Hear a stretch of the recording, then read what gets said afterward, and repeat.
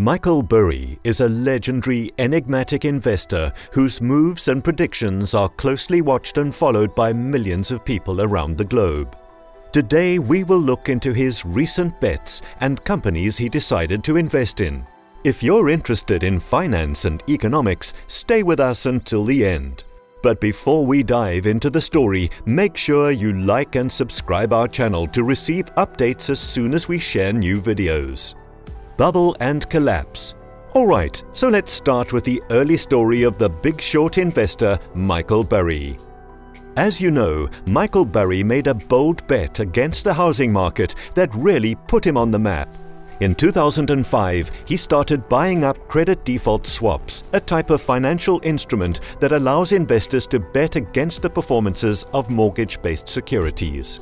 At the time, the housing market was red hot, and most experts believed that the subprime mortgage bubble would never burst. But Burry saw things differently.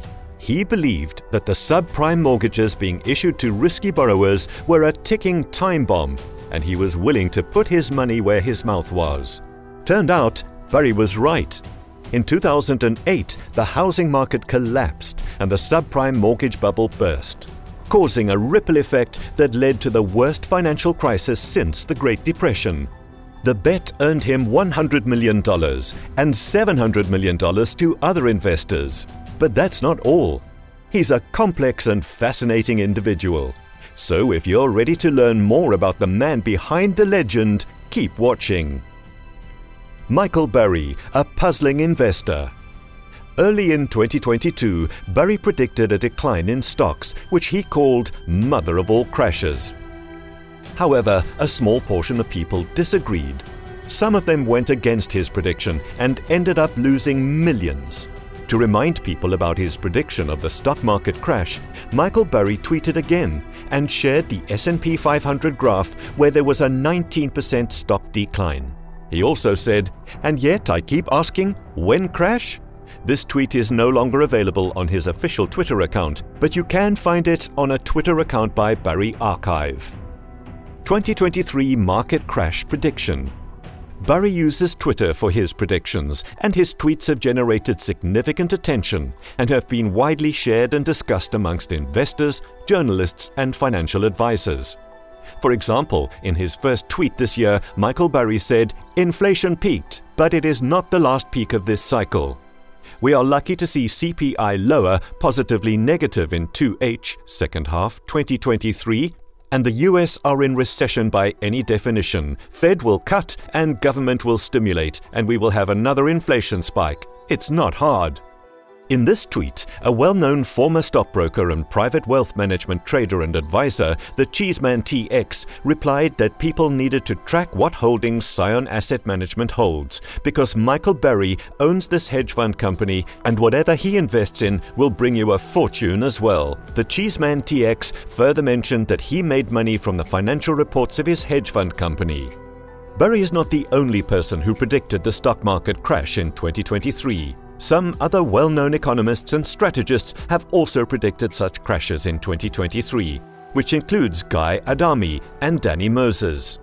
They also believe that unemployment and low interest rates will bring more inflation in the future and the stock market will be wrecked. According to Burry's predictions, it will be wrecked again after recovering from the first crash this year. Economists surveyed by the Wall Street Journal in October also pegged the probability of a recession occurring within 12 months at 63%, up from 49% in July. This survey has further strengthened Burry's predictions of a stock market crash. Why Burry sold his stocks? Michael Burry's Scion Asset Management had 11 stocks in the first quarter of 2022. However, in the next quarter, Burry sold all his stocks but only one. It is also essential to know that the hedge fund manager had already predicted a market crash. He also mentioned that meme stocks and cryptocurrencies are adding more fuel to the upcoming market crash. After predicting the market crash at the end of March 2022, Scion Asset Management had 11 stocks, excluding 206,000 shares of Apple, worth $165 million.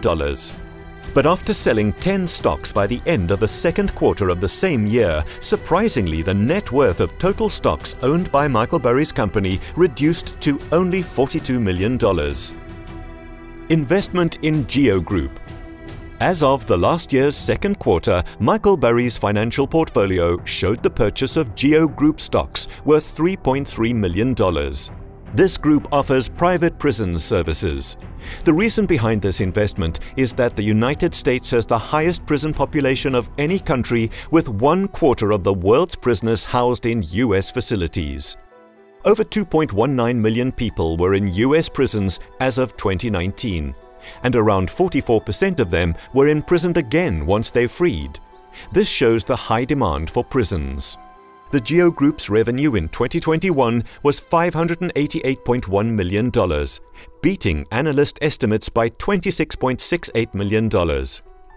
Earnings per share was $0.37, which also beat analyst estimates by $0.06. Similarly, in the fourth quarter of 2022, the business had $2 billion in net recourse debt outstanding, which doesn't include non-recourse debt, such as finance lease obligations or mortgages. They had a balance sheet of $588 million in cash and cash equivalents. Why only one position in Geo Group for a long time? It's not entirely clear why Michael Burry specifically chose to invest in Geo Group. However, it is likely that he saw potential for profitability in the company, given its business model of profiting from a high number of prisoners, and its history of growth in recent years through detaining migrants on behalf of the US government. It is also possible that he believes that the US government will continue to invest in expanding enforcement agencies, causing the number of prisoners to double or triple even as the economy deteriorates. Burry's remaining 5 holdings. Scion Asset Management currently has 6 holdings worth $41.3 million. These holdings include Geo Group, Curate Retail, Core Civic, Aerojet Rocketdyne Holdings, Charter Communications, and Liberty Latin America Limited. Although Michael Burry and his team have minimized the risk of loss by diversifying the company's financial portfolio, still 61.9%, which is equivalent to $25.6 million of the company's total current investment, has been invested in 2 companies known as Geo Group and Curate Retail. Why Michael Burry bought these companies instead of many other? One of the other companies that Michael Burry invested in is Curate Retail, a holding company for various retail-related subsidiaries and brands such as QVC and HSN. The company has a strong and diverse portfolio of brands and generates solid revenue streams, which is equal to $11.8 billion, whereas its total debt is equal to $5.91 billion. Another company that Burry invested in is Core Civic, a provider of corrections, detention, and residential re-entry services to government agencies in the United States. At just 9.36 times forward earnings and 0.76 times sales, Core Civic is attractively priced. Given the high demand for private prisons, Burry might see an opportunity for profitability and growth in the industry. Aerojet Rocketdyne Holdings is a company that provides propulsion and energetics to the space, defense, and strategic systems. This company is one of the biggest players in the defense and space industry and likely to benefit from increasing military and space spending by the US government. Over the past year, the S&P 500 is down 20.96%, while AJRD is up 19.79%. AJRD earned $1.14 per share over the last 12 months, giving it a price-to-earnings ratio of 49.11. Charter Communications is a company that provides broadband communication services to residential and commercial customers. The net revenue of this company in 2021 was $51.68 billion, whereas its earnings before interest, taxes, depreciation, and amortization were $20.630 billion. With the increasing shift to digital and online, broadband services are becoming increasingly essential, and Charter Communications is one of the largest providers in the United States.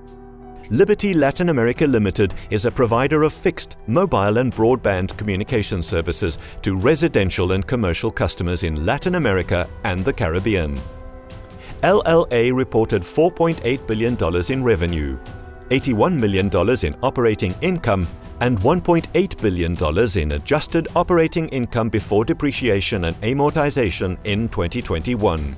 The company is likely to benefit from increased demand for telecommunications services in the region. Conclusion. In conclusion, Michael Burry's investment advice has been incredibly valuable for those looking to build a successful portfolio. His emphasis on understanding the fundamentals of a company and its industry, as well as his willingness to go against the crowd, are key lessons for any investor. Burry's story serves as a reminder that success in investing often comes from thinking independently and having the courage to act on your convictions. We hope that you have found this video informative and that you will apply some of Burry's investment strategies in your own portfolio. Thank you for watching.